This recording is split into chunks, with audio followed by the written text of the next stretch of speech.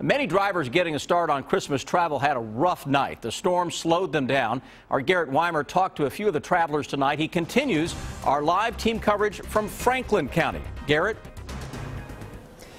Yeah, Sam, it's been a busy travel day with a lot of drivers on the road trying to head to wherever they plan on spending Christmas. But with those strong storms moving through much of the state, it hasn't been the best weather for all that driving. For many on the roads, it's been a battle. Not with other drivers, but with Mother Nature. We're in a pretty good sized truck, and the driver says he's feeling gusts of air pushing us around. Strong wind gusts, evident just about anywhere you look, haven't made it easy on drivers. Let's just hope everybody pays attention. Kentucky's Director of Emergency Management echoed that earlier in the day as officials inside the state's Emergency Operations Center prepared for the storms. Be alert to your surroundings.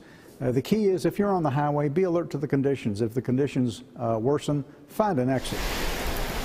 Some also had to deal with rain and wet roads at times, but they hope to get where they're going before it caught up with them again. We left Louisville about an hour ago, and the rain is still there, and the winds are moving pretty heavy down the road here. Whether in wind or rain, the bottom line was the same.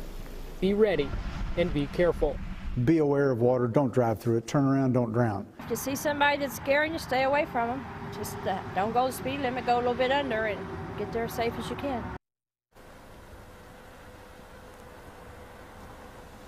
When the wind is blowing as hard as it has been, not to mention the heavy rain at times, that can be pretty scary behind the wheel. And several drivers I spoke to tonight described seeing a lot of swaying semis out on the interstate. Live in Frankfort, Garrett Weimer, WKYT.